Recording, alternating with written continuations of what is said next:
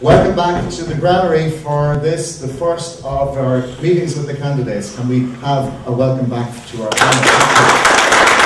I'd like to remind our listeners at home that obviously there's one person missing from this panel today, and that is Deputy Brendan Keneally. Due to park commitments, he couldn't be with us. He will be with Ian tonight in Dungarvan. You can hear his contributions to this debate on Ian's programme tomorrow. Our next question comes from Marie Gahan, who's the principal of the Butlerstown National School, and she's an INTO member.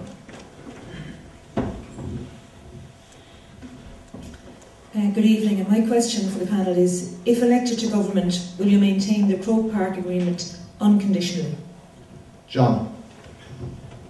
Yes, absolutely.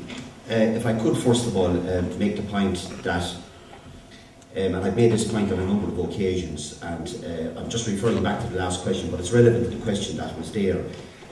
When we're talking about 450,000 people unemployed, we're talking about the prospect of maybe another 30,000, according to Fine Gael, losing their jobs, either by stealth, by being made redundant, or being forced out of their jobs. It's okay sustaining jobs, but we have to sustain jobs at reasonable rates of pay. And it's very simple. Our economy will function if people can spend in their economy. But could you address the question? Yes, I'm addressing the question. That we have to support any agreement that's made by the Congress of Trade Unions on the basis that they are quite reasonable agreements, giving people a reasonable rate of pay. That will boost our economy. We have to introduce spending, induce spending in our economy, not reduce spending by reducing people's pay to minimum wage or below minimum wage. The Croke Park Agreement goes some way to do that, to keeping trade unionists and people within the trade union movement and ordinary workers at a reasonable rate of pay. Because we go down the road of reducing rates of pay, there's no stimulus. We will deflate our economy because people will not have the ability to spend. And the trade union movement are right to negotiate that agreement, and I completely agree with the Croke Park Agreement. Okay, Ben Murphy is just here.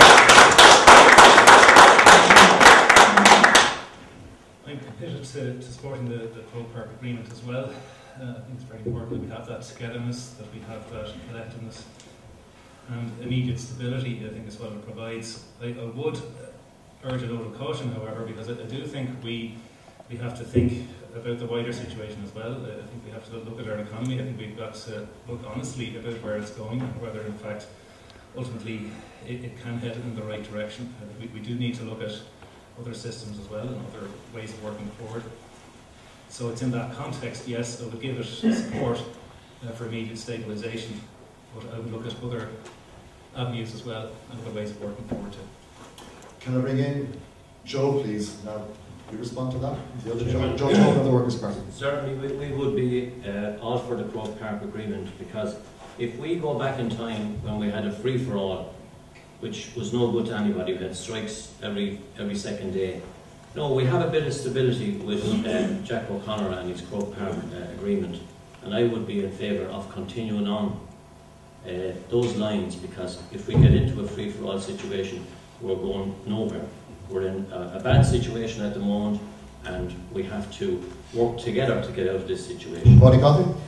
Yeah, look, I just want to, I don't need to dictate to anybody. You all know in your own lives how bad this economic crisis is. We're 200,000 million a year overspending. If we don't address that, we're not going to have the money to continue paying for frontline services. This is a burden we won't be allowed to continue to carry for too much longer. And Fine Gael don't want to sack any frontline workers. We want to protect the frontline workers and introduce more jobs for younger people by finding efficiencies in the public service. Yes, we want the Croke Park Agreement to work, but we don't have a lot of time now for the full implementation of it.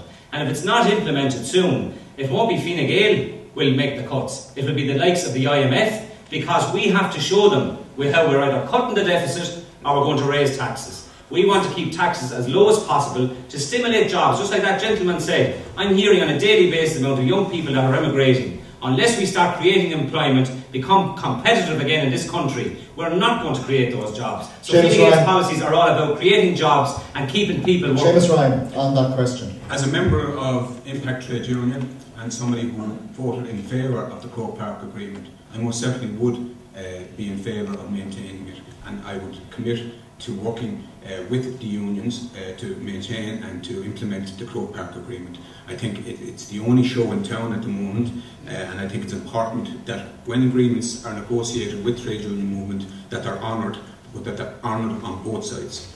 Okay, can we come back to the questioner, please? Your response to that? No, David, you can't be in on everything. No, I'm very happy with the response. I'm delighted to hear that all of the respondents are happy to support the agreement. The agreement was negotiated fairly, it was negotiated between two parties, and any agreement like that should be upheld. I mean, there's talks with some parties of reviewing agreements. If an agreement is between two parties, I think it should be upheld. And in terms of implementation, just to take up Paddy's part, primary teachers are already implementing the terms of that agreement. We're working 1 hour extra week, 36 hours a year, which is 6 days extra year for less pay. So we can't be faulted in terms of our implementation. Thank you for that. Now our next question comes from Kathleen Leahy. And we'll do a shot. Hi, Consortium. Just a question, especially to the main parties, because as an island, and we're all islanders, we actually live on the most lucrative fishing grounds in Europe. And we have seen with 30 years, most of that fish going to foreign trawlers. Now, none of the main parties that I see have had any decent policies in regard to job creation from the sea. We, at the moment, just raw fish coming into Ireland, going the back of a lorry and going to Europe is worth 125 million just in whitefish, another 90 million in mackerel alone. That's 200 million of fish in the back of a lorry that's not processed in this country. I don't know if any Fianna Fáil, Fine Gael or anyone in 30 years has actually ever taken this industry seriously. Now, as an island, we should be ashamed of ourselves to think that we sit here talking about job creation when out the road you have places like Dunmore East and small other little harbours and Helvig absolutely decimated, not because Europe has given us bad policies, but because we have very bad politicians who have gone to Europe and have not delivered the goods for this country. David.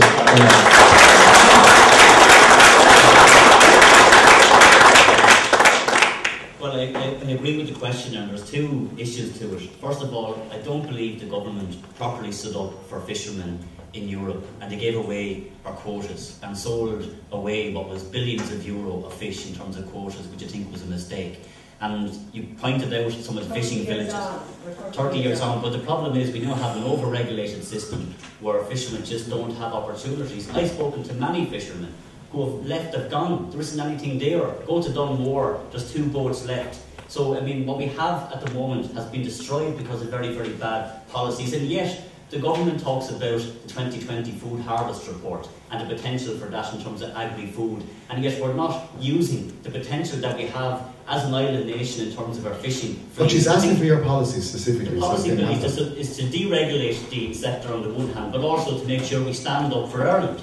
When politicians go to Europe, and for a long number of years, I think what's happened is that they've gone cap in hand and they have not properly defended the interests of certainly fishermen, but Irish people generally. We got very bad treaties. The Lisbon Treaty, for example, they promised. No, except that. Look, she wants her specific policies on fisheries. I've given the specific policies. That's Sinn Féin's policy. We want to make sure that we defend fisheries, the interests of fishermen in Europe first and foremost, but also to exploit the potential that exists domestically. And if fishermen are actually given the opportunity, then they need to be able to fish first and foremost. But they also need the same support as any other entrepreneur, whether it's employment supports or access to credit, to enable them to be able to fish, because it is expensive. There's huge costs associated as well. So we can't, on the one hand, talk about the potential for either agriculture or fisheries if we don't make the investment. And the difficulty is on both fronts. They've left us down in Europe and they've left us down domestically. Okay, Seamus Ryan.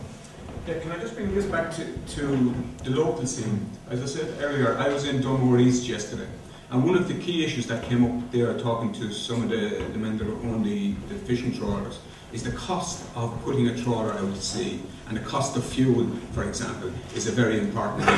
And this is Seamus, I don't wish to be rude, but she wants her party-specific policies on the fishing industry. Well, again, Billy, what I'm trying to say to you here is that the cost of doing business for a fisherman and those that own fishing trawlers is exceptionally high, and our party are committed to reducing those costs. I mean, Eamon Gilmore was a former minister in this area and has had a very strong record in that area, and we can bring that expertise back to the table if in government next week. Okay, thank you very much. Can you respond to that? Well, I would just like to say I still don't see any reason why our coastal communities would vote for Labour or Fianna Fáil or even our Fine Gael, because I just don't think that, I don't see your policies. That's not telling me. We're a very high cost country anyway, and I mean, we have... Okay, very briefly, because you have mentioned Fine Gael, he probably does have right to reply. Sorry, Cody, Yeah, no, as you can appreciate, the common fisheries policy is due to be renegotiated. Yes. And I just want to say, Fine Gael are best placed to negotiate on behalf of the Irish fishing industry, because we are very close, obviously, with our European colleagues in the European People's Party, which is the majority party right across Europe. Give me three reasons, Paul, why I'm going to vote. We can work with our alliances to get the best deal, our alliances in Europe, to get the best deal for Irish fishermen. As well as that, Fine Gael are the only party that are committed to introducing a sea fisheries bill that will decriminalise the minor sanctions that fishermen have to suffer. We're prepared to do that, and we've said that up front. We will also remove a lot of the bureaucracy and licensing issues around aquaculture, where there's huge potential. We are committed to removing a lot of that, so that fishing and aquaculture can flourish in this country again. Okay, we'll take a break. No, sorry, Dorian, Tommy, quick. We'll take another break. Thank you very much.